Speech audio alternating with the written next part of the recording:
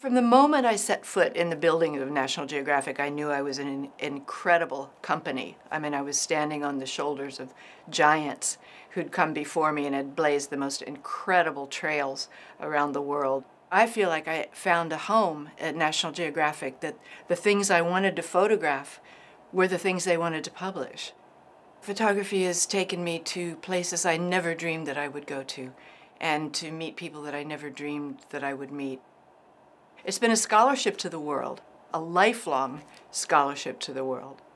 Photography has the power to inspire, to horrify, to change your mind, to change your heart, to change your actions. It's really kept me interested and engaged in the world.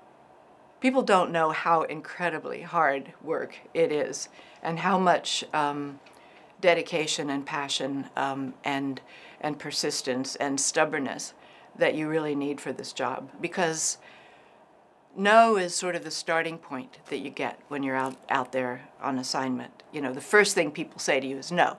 And you take that as the beginning of the negotiating position and say, well, how, you know, all right, how do I get in there then? It's just sort of a driving curiosity to find out what's around the next corner, what's the story, what's the truth. And I think that drive is really compelling, and you just have to do it.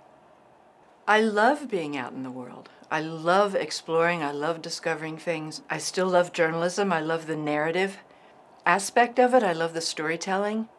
It just never ends. I mean, the one thing leads to another, you get interested in one thing and that leads to another thing, and the passion just keeps going and going.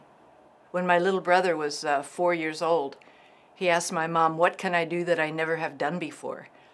And that sort of became our family mantra, and we would just always ask that, and I still do. It still, you know, that sort of still keeps me going. What can I do that I never have done before? And that's pretty much been my life, I have to say.